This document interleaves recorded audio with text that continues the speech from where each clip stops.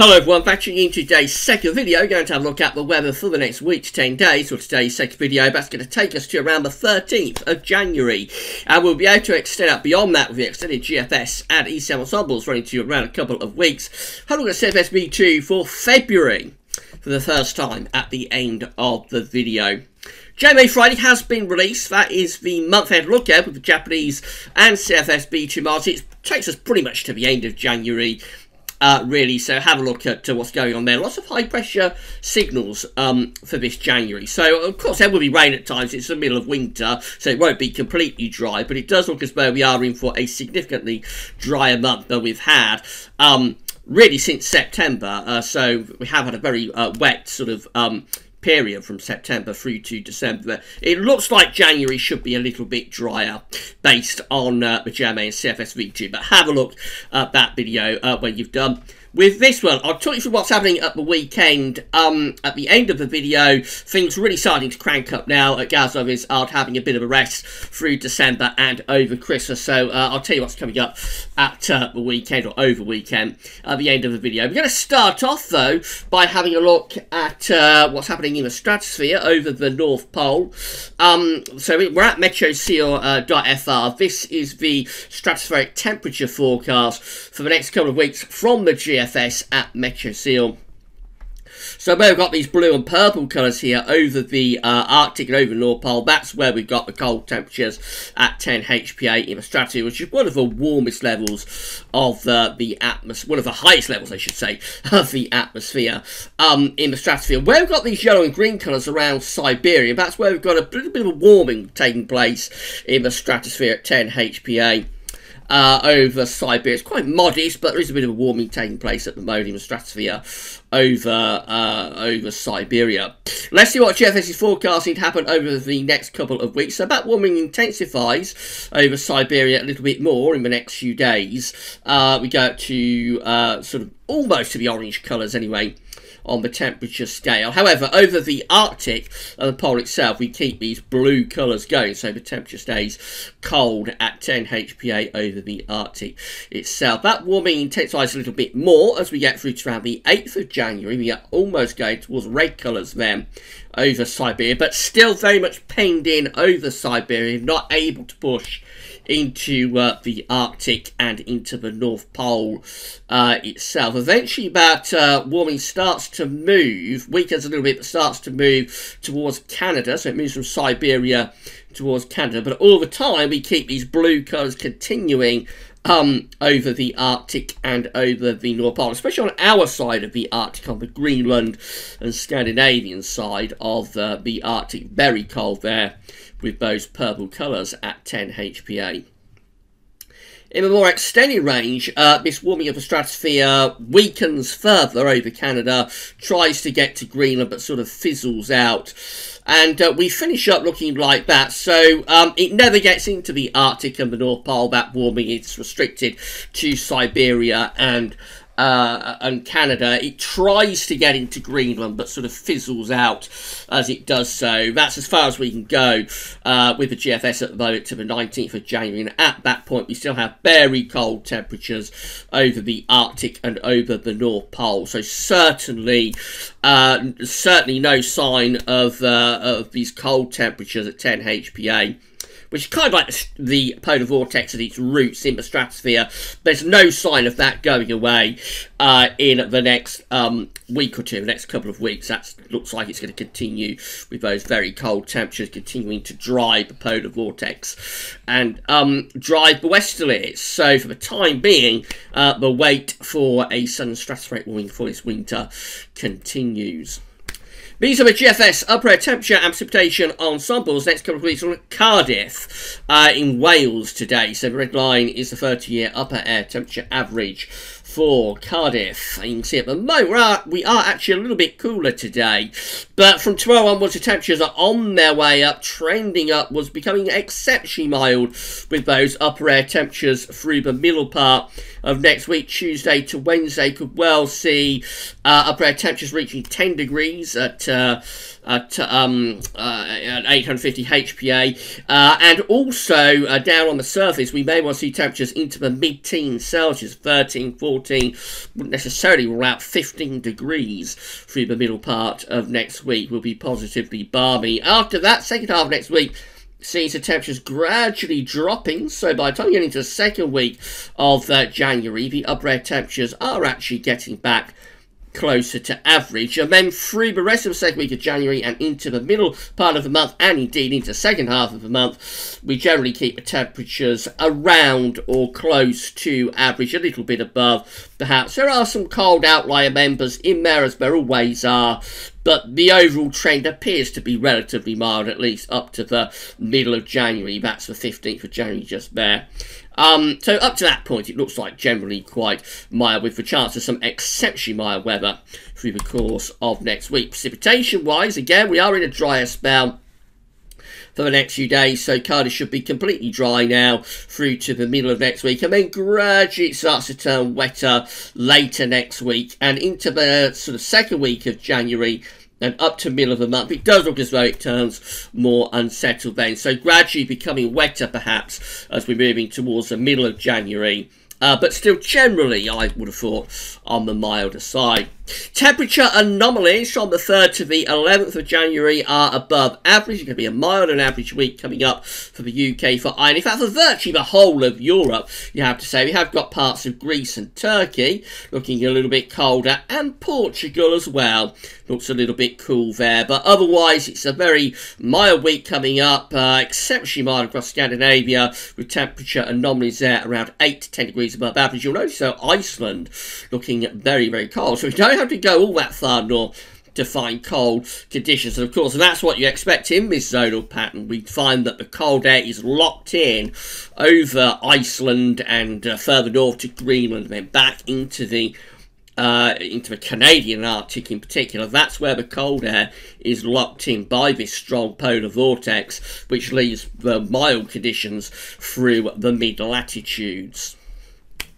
Temporary precipitation anomalies from the 3rd to the 11th of January look like that, so very significantly wetter than average to our north. A lot of that's going to be snow, of course. Iceland will be absolutely buried in snow in the week ahead. For us, though, in the UK, so northwestern parts got a little bit wetter than average. Otherwise, really, it's on the drier than average side with precipitation anomaly in the week ahead. Most parts of Europe, particularly southwestern and southern Europe, are also looking very dry indeed.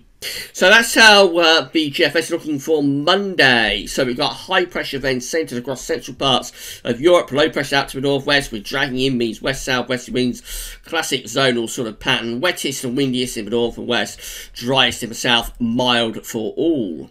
Into Tuesday, well then we've got this long fetch southwesterly pumping up from the Azores, so there's the Azores just there, and we're pumping up the southwesterlies, pumping up the mild air from the Azores, so Tuesday through to Wednesday could well be exceptionally mild. I would have thought records could fall actually overnight Tuesday to Wednesday. We might set a new January minimum temperature, high minimum temperature record Tuesday night into Wednesday, and Wednesday will start off an exceptionally mild note. Eventually we'll start to push out the mildest of that air away as winds sort of swing a little bit more into the west and temperatures start to lower a little bit. Wet and windy for Thursday next week, low pressure in off the Atlantic, and then into Friday when again those southwesterlies are continuing. That's up to Saturday the 11th of January, so low pressure continues to be out to the northwest, high pressure over to our east. Should be mostly dry for England and Wales there, and probably quite spring-like. Into more extended range up to day 10, a bit of a battle starting to take place. Low pressure is desperately still trying to come in off the Atlantic, but high pressure is sent across central and eastern parts of Europe. Its actual centre is over Poland, but it is close enough to us to be kind of warding off those weather fronts and areas of low pressure as well. It should still be generally quite mild up to this point, but turning a little bit drier, especially for southern and eastern parts of the country. More extended range of this GFS run. Eventually, we start to get a strengthening of the high pressure to our east, and we have a go at getting it towards Scandinavia. So by the 17th of January, we've got high pressure beginning to ridge up towards Scandinavia, warding off these areas of low pressure. We're trying to go into something of a colder pattern, and that's how we look as the end of the GFS run. We have got a Scandinavian high at 1,035 millibars. Low pressure continues to be chugging away out in the Atlantic, though, and it's inconclusive which way that will go. Obviously, there is a possibility we might see the Scandinavian high taking over and dragging in a cold east wind. There is plenty of cold air on the backside of that high pressure. You'll notice if we have a look at the upper air temperatures, there's plenty of cold air lurking to our east and northeast. So if wind got into the east, then obviously it would drag in cold air from the east, but with these areas of low pressure out in the Atlantic, it's equally possible that the ridge would just collapse to the Black Sea and we'd maintain the west southwesterly. So at that point, it's inconclusive as to which way it's going to go, but definitely the GFS 6 o'clock run anyway, is in its extended range, is trying to get a little bit of ridging going across Scandinavia. Which is something we have seen within the ECM ensembles, of course. We've been looking at those over the past few days, so more about that in a moment. GEM looks like this. So for Monday, we're looking mild with wet and windy weather in the north and west, and then through the middle part of next week turns exceptionally mild Tuesday into Wednesday. It will be windy though, really tight packed isobars. So very mild, but also risk of gale force winds, and a cold front will probably push across at some point around middle part of the week and bring some rain and then start to lower the temperature. Into the end of the week, low pressure continues to bring quite unsettled conditions then. And then after that, as we run up towards day 10, high pressure begins to take over. This is quite a cool ridge. So we're on Saturday the 11th of January. Low pressure clearing away to the east, a ridge building in from the west. Winds turning into the northwest. That will lower the temperature within that ridge of high pressure. So this is going towards a frost and fog type pattern by day 10. It's Monday the 13th of January. The high pressure is centred over Germany and the Low Countries. And as I say, under that high pressure it has turned quite chilly. So that would deliver frost and fog as we move up towards day 10. And then the ECMWF looks like that, so very mild west-southwesterlies for Monday, and it gets milder from Tuesday into Wednesday. Exceptionally mild night is possible, possibly record-breakingly mild Tuesday night into Wednesday. Wednesday will probably start off really mild and then see a band of rain push across the country and the temperature begins to lower. And then as we move towards the end of next week, well, it stays quite showery, especially for northern and western parts of the country, and running up towards day 10, similar to what the GFS 6 o'clock run is showing, actually up to day 10. So high pressure increasingly builds across central parts of Europe. Low pressure is out to our west. Winds are still from a south-southwest direction, so it's still mild, just starts to turn rather drier, especially on the eastern side of the country. Rain particularly out in the west of those areas of low pressure. Of course, where things would go beyond that, we'd have to wait and see. Let's have a look at the options from a table within the ECM ensembles today for day 10, which is the 13th of January, from the Icelandic Met Office. So we have 14 members of the ECM ensembles, including the ECM control room, that has high pressure sitting just to our east. Low pressure is, let's change the colour, low pressure is out to the west of the Atlantic. So a little bit of a drier option, especially the eastern parts of the country, and probably quite mild winds should be coming in from the south. 11 members of the ECM ensembles are a little bit strong with that high pressure, having a little bit closer to us. Low pressure is slightly further away in the middle of the Atlantic. So that, again, quite dry and potentially just a little bit colder. See the difference? So on this option, the 14 that we've got here, the wind would be kind of like south to southwesterly, really, or the origins of the air. Whereas with this one, these 11 here, the wind direction just ever so slightly different, sort of south-southeasterly. It's a very, very slight and subtle difference. In the summer, it wouldn't really make much difference either way. It would be a very warm to hot scenario on either option in the summer, but in winter, a south-southwesterly to a south-southeasterly is quite a significant difference, really. Although it's a slight difference, it will cause quite a significant difference to the feel of weather. I think those 11 will probably be quite a bit colder and generally more frosty. We've got 10 members of the ECM ensembles here, including the ECM operational run. That's a run we've just been looking at, that have below pressure closer to us. High pressure is a little bit weaker to the east. That one is slightly more unsettled, especially for the north and west, and mild. 8 down here have the high pressure centred sort of over Denmark. So again, more of a southeasterly with those. That again quite dry, but rather colder, chance of frost and fog. 4 have the high pressure sort of over southern Scandinavia, so Denmark, possibly up to the south of Norway and Sweden. A little bit more of an easterly. That's probably the coldest option. Winds are sort of from the east with that. Definitely colder for frost and fog.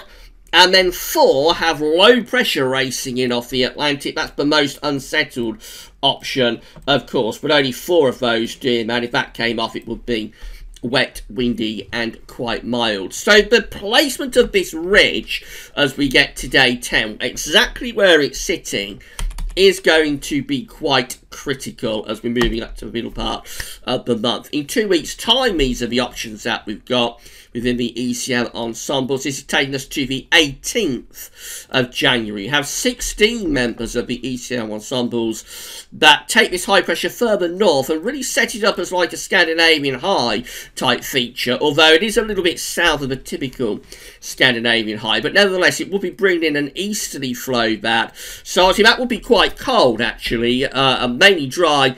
Frost and fog would be an issue. If it's dragging in a cold enough easterly, then you wouldn't rule out the chance of wintry or even snow showers, wintry showers or snow showers on the east coast. But I suspect the east won't be overly cold, as for a true cold beach from the east type east, you have to have a high pressure a little bit further north, centred across central and northern parts of Scandinavia. Nevertheless, it would be quite cold though, that with frost and fog at the very least. 13 have high pressure. Again, somewhere around Norway, the south of Norway, bringing in like a southeasterly, so that's going to be mainly dry and potentially a little bit on the cold and frosty side. 13 members of the ECM ensembles with high pressure continue to sit to our east. Low pressure is closer to us in the Atlantic to the west. That's a more unsettled option.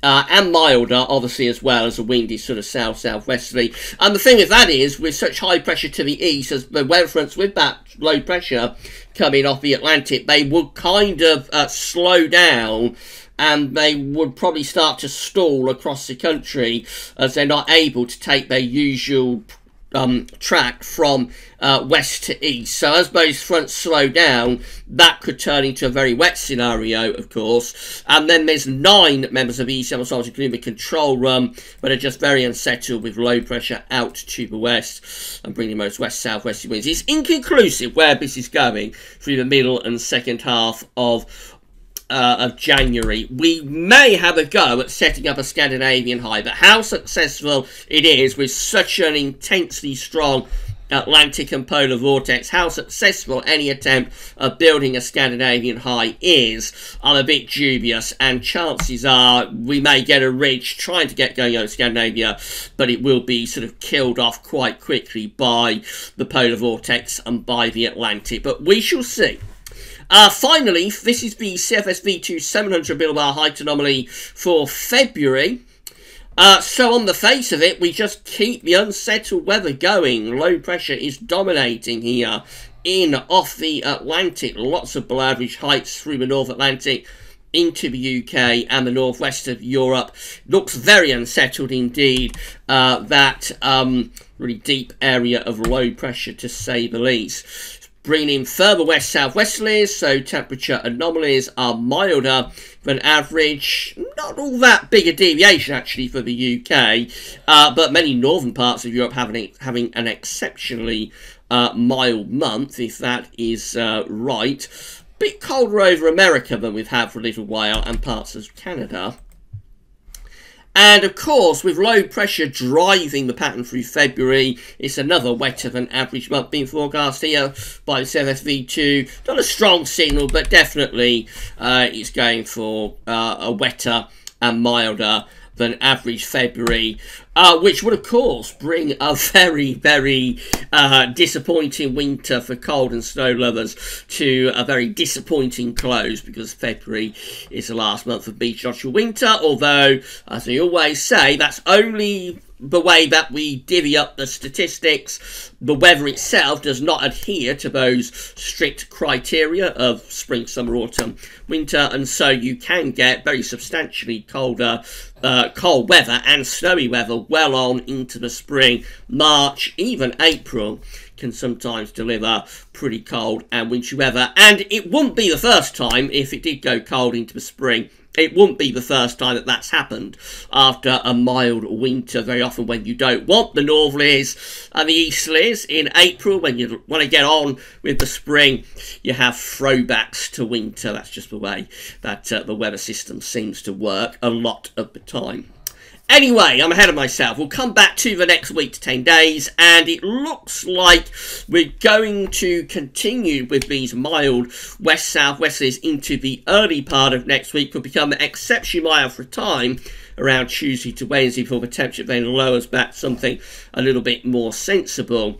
After that, through the second week of the month and up to the middle part of January, I think it's going to be a case of watching what's happening with high pressure to our east. Will the high pressure stick around the Alps, sort of southern Germany? If it's in that position, it will continue to be very mild up to the middle of the month. Will the high pressure stick around Denmark? In that case, it probably turns dry and frosty. Outside chance a high pressure might try and get itself up to Scandinavia, but if it does, will it be able to stay there and get wind into the east before the Atlantic just rolls in and pushes it down to the Black Sea? Have to wait and see, and all will be revealed, of course, in the days ahead. Right, I did say I'd tell you what's coming up over the weekend. So tomorrow, the first video up tomorrow will be the Gauss Office January month-end forecast. We'll have a weekend forecast coming up for you tomorrow as well. Also, week 10 video update. On Sunday, we're going to have the first update for the spring. So we've put the long-range stuff on the back burner through December after the very prolonged season of winter updates that we did through the autumn. But long-range updates start again this weekend. So on Sunday, have the first analogs update for the spring. We will also have Gauss Office Sunday Roundup. That's coming back on Sunday too. That's your eclectic Sunday look at this and that. And we may do an Ensembles Watch on Sunday evening. I know I've got you waiting for Ensembles Watch, so we may do that for you on Sunday evening. So it's all cranking back up again at Gauss Office this weekend. We're into the new year and we're beginning to get the updates going once again after having a quieter December. Hope you keep checking back to all of the updates and enjoying them. But that's all for now, and thanks for watching.